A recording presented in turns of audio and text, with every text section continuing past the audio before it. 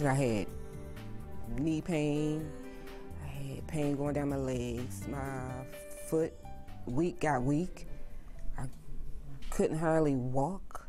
Rosalind Johnson says she started feeling that way 10 years ago.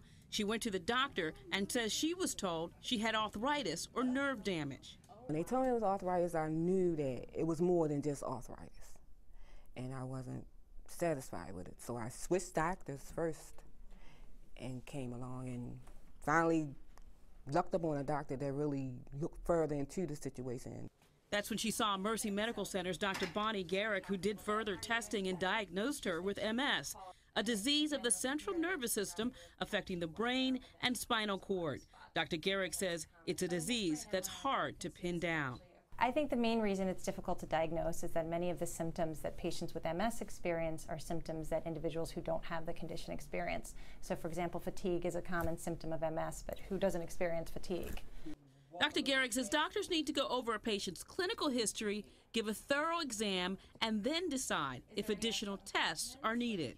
Usually the MRIs are confirmatory, so the brain and the spinal MRIs for the most part confirm the diagnosis, although this is not always the case.